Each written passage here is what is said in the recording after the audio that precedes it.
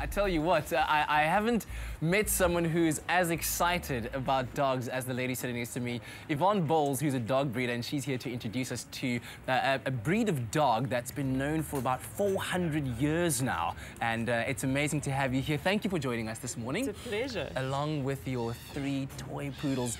Tell us a bit about these dogs and how you got to breeding them. Well, they're not my first breed. I started breeding when I was 11 years old.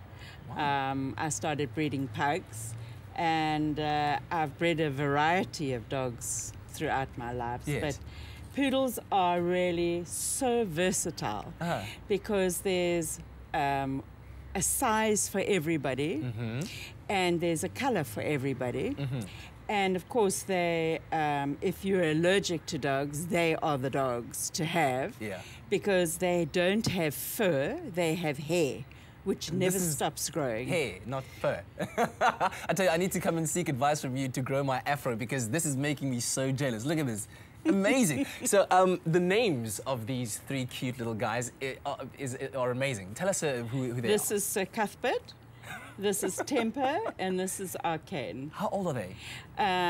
Sir Cuthbert is 3 years old, Temper is 7, and Arcane is 16 months. Wow, amazing. So what are these dogs like in terms of their temperament, and you know, how suitable are they for families? What kind of person would want to own a toy poodle? Well, like I say, there's a size for everybody. Toys, I don't normally recommend them for boisterous young children, but they are very athletic.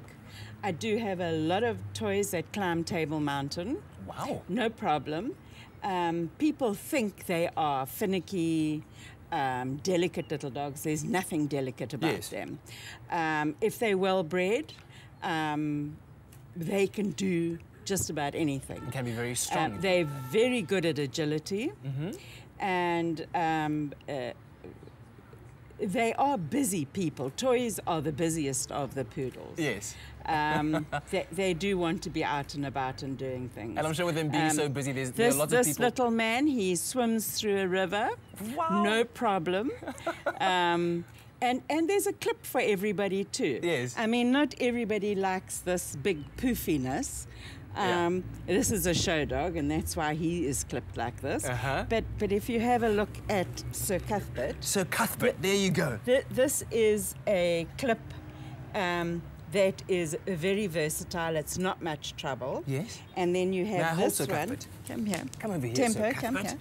Come here. And this clip here is also a very versatile clip for people who like a little bit not to have pom-poms. There we go. Well, I'm sure after a 3-hour or swim in the river, a 3-hour trimming and clipping and perming session ensues.